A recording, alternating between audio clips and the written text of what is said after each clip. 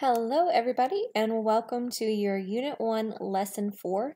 Today we are still sticking with our astronomy unit and we are going to be covering something called Kepler's laws as well as going over a review of the planets in our solar system. So these first few slides here, this presentation is linked in Canvas. Also, before you move forward, make sure that you've gone into Canvas and downloaded your interactive notebook slides for today because your guided notes are located in those slides and that's what this presentation corresponds with. So make sure you've downloaded those before you go any further. These first few slides here, so slides 1 through 6 are a review from yesterday. They're there just to help you in case you need them. They're the same info from yesterday, just like phrased in a different way in case that will help you.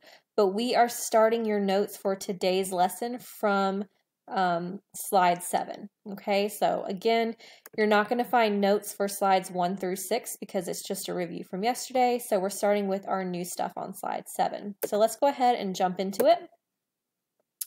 So right now, I just want to review the planets in our solar system, because this should be a review from middle school, but you know, sometimes we forget things, so it's good to kind of go over this information again.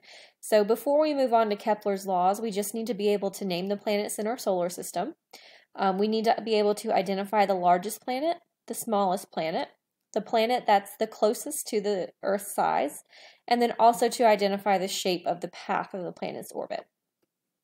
So getting started, you guys have a diagram with the planets that you can fill in. You should be able to click into those text boxes and fill them in. So on the very left-hand side, we've got our sun, which is very massive. Our sun contains most of the actual matter in our solar system. And then starting from the beginning, we've got Mercury, followed by Venus, followed by Earth, which is our planet. We're the third from the sun. Then Mars, and then Jupiter, Saturn, Uranus, and Neptune. So if you guys notice, there is no Pluto. I'm pretty sure that you were babies. Probably, maybe babies are just being born when NASA decided that Pluto was no longer a planet. So it's still considered a dwarf planet, but it's not considered one of the major planets in our solar system anymore because it was just too small and it didn't have enough criteria to maintain its planetary status. So something just to be aware of, these first 4 planets here are called terrestrial planets because they're rocky and they have solid crusts in them that you could, you know, potentially stand on. Now, these planets don't support life, but if you were to move through their atmosphere and land on them, you would be able to stand on solid ground. And then our last 4 planets, Jupiter through Neptune, they're referred to as the gas giants because they are composed mostly of gases. So here's a way that you can just remember our planets. It's a little saying, and it does include the P for Pluto, but we just need to be aware that Pluto is not technically one of the recognized planets in our solar system. So the way that you can remember the order of the planets, my very eager mother just served us 9 pizzas. Okay, and again, the P stands for Pluto. The only letter that's repeated is the M's, so we just have to remember that Mercury is first and then Mars. So Mercury comes first and then Mars. And then just a couple other things about the planets we need to be aware of. Mercury is the smallest planet. It's the one closest to the sun. Venus, the one that's closest to us on our left-hand side. I guess if you could say there's a left-hand side. If you're looking at the diagram, Venus is next to us on the left. Venus is the closest in size to Earth. Okay. And then Mars is referred to as the red planet. It does have a red hue. And then Jupiter is our largest planet. Jupiter is one of the gas giants, and it is our largest. And then Saturn has very distinct rings. So you can always recognize Saturn by the rings around the planet. And the planets are pretty interesting if you ever wanted to look up just some fun facts about them. But all we really need to know is the order from the sun and also the ones that are bolded here. So now that we've reviewed our planets, we're going to jump into Kepler's laws today. And a law is something that really can be proven mathematically and scientifically. So if something is referred to as a law in science, it's something that has been proven time and time again, and so it's accepted as factual. So these laws are going to be something that all planets follow in the solar system. So we also have to talk about gravity today, and what is gravity, and what's the big deal about gravity? Why is it important? Well, first of all, gravity is the attraction between every two objects, no matter how big or how small, okay? So gravity works on all of us. If we look at this pyramid here, it says gravity of the Earth pulls objects towards the center of the planet, okay, because that's where the center of the mass is. So the reason that we don't float off into space is because gravity pulls us to the center of the planet.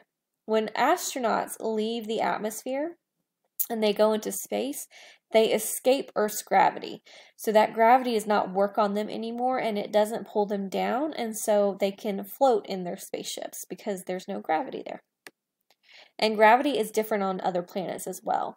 So if you were to go to a different planet and you were able to get out and walk on that planet, depending on how attractive the gravitational force is, you would maybe feel a lot heavier than you do here on Earth. So what does that mean? So gravity is actually the cause for nutation. And remember, we learned about nutation yesterday. So gravity is the cause for that wobbling back and forth. And just a reminder, a nutation happens every 18 years, and it's the wobble of the planet on its axis. So if we're looking at this right here is the precession of our axis. So it's where it goes in this oval shape and changes the location of the stars in the night sky, or the perception of the location of the stars. And then the movement here, the wobbling back and forth, this wave pattern, that's the nutation. That is gravity, so due to gravity. Okay, so gravity is causing that wobbling on the axis. So let's go ahead and talk about the 3 laws that govern how planets move around a sun. So we're going to talk about Kepler's laws, and Johannes Kepler, he was a mathematician and he was also an astronomer that was able to use math to determine these very complex equations and come up with how the planets actually behave as they're in orbit around the sun. So his first law is really easy. The first law states that planets move in an elliptical orbit, and we know that an elliptical path is an oval. Okay, we've already talked about that, and we know that an orbit is a planet's path around, for today we're talking about the sun, but the orbit is any object's path around another object. But today we're going to be talking about objects around the sun. So if we're looking at this here, our sun is yellow, and here we have a planet. It doesn't matter which planet it is because they all follow an oval. Now, some of them, depending on how far away they are, will have larger elliptical orbits, so larger areas that they have to move around the sun, but they will all follow this same shape. Okay, so Kepler's first law, planets move in an elliptical orbit. I'm going to skip over this because this is something we would do together in class, but we're not together. So first law states that planets move in an oval shape, so an elliptical around the object, around the sun. Now the second law states that a planet travels faster when it's closer to the sun. Okay, so what does that mean? That means when a planet is over here and it's far away, it can be moving pretty slow. Okay, and we know that we take 365 days to make it around the sun. But we're moving along, okay? And then as we get closer to the sun, we're going to actually speed up, okay? So we're going to speed up a little bit. Then once we get back around the sun, we're going to go slower again, okay? So the closer a planet is to the sun, the faster it'll travel. And now what this means is that each area that is covered, so these little triangle shapes that are cut out, these are sweeping areas that are covered in equal time periods, okay? So it takes the same amount of time for the planet to get from this little sliver to this sliver, and then it covers the same amount of area from here to here, and then from here to here. So all of these triangles are just showing you a time period that the planet has moved, and it's also showing you the area that it swept through, okay? All of these areas are equal, and all of them happen during equal time periods, okay? So here, on this end, on the left side, this planet is moving slower because it's further from the sun, okay? And it's moving slower, but it's also further away. So it looks like it's long and slim, but it's actually, this little blue triangle is going to have the same area as this pink triangle over here, okay? And the planet's moving faster or slower over here, and then it's moving faster when it gets to the sun. So even though the space in between the planet and the sun here is less, because it's moving faster, it will still cover the same area in the same amount of time, all right? So Kepler's second law, the planet travels faster when it's closest to the sun, and the planet will sweep equal areas in equal amounts of time, okay? So all these triangles are the same area, and they all take the same amount of time for the planet to cover that amount of area. And there's an animation in here if you guys want to click it in your presentation. As always, your slides are linked, and you'll be able to pull that up and see it.